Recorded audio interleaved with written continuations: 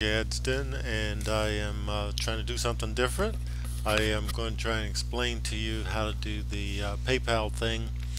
So first step I wanted to have you to do is go ahead and, as you can see here, uh, enter your into PayPal.com and look for click on merchant services. Let's see if I can bring that up here somewhere.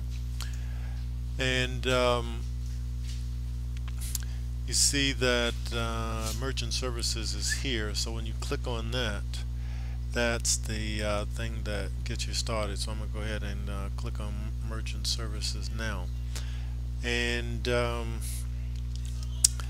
uh, as you see, next thing we're going to do is actually just click on, see right down here where it says create a button. We're just going to click on the donate button. And so when you click on the donate button, it thinks about it a little bit and then it comes up. So now what I wanted you to take notice of is that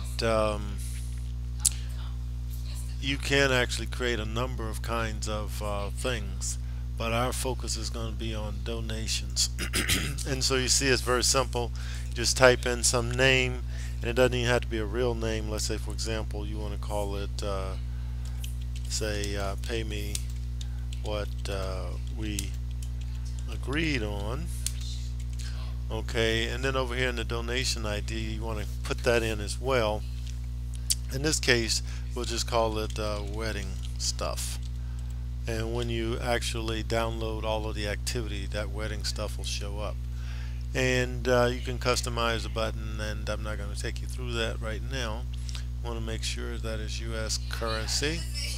And now the thing that I put in here is the donor wants to enter their own contribution amount. This is how you get the flexibility, because if you click on this button, it's going to force them to put in a certain amount. Okay, then we go down to put in the data for the merchant ID.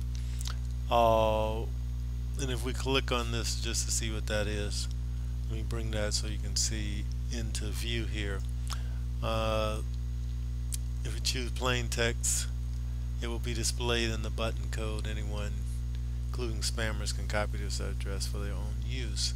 So, well, maybe we should do the one that says secure. So let's just click on secure. And then the next step is you can save the button if you want, or you can customize advanced features, whatever they might be, or you can just say create the button, and that's what we're going to do. We're just going to click on create the button, and there you go. Now this gobbledygook in here, if you will, is the code that you would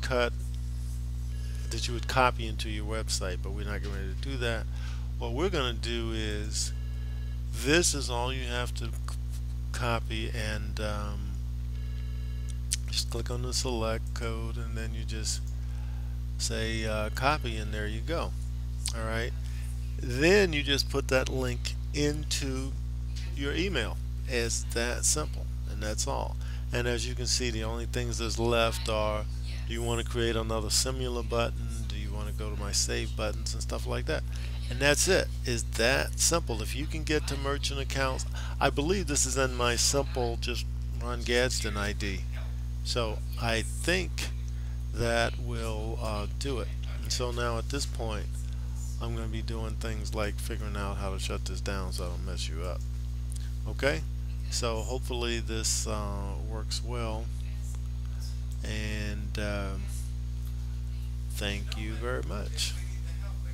All right.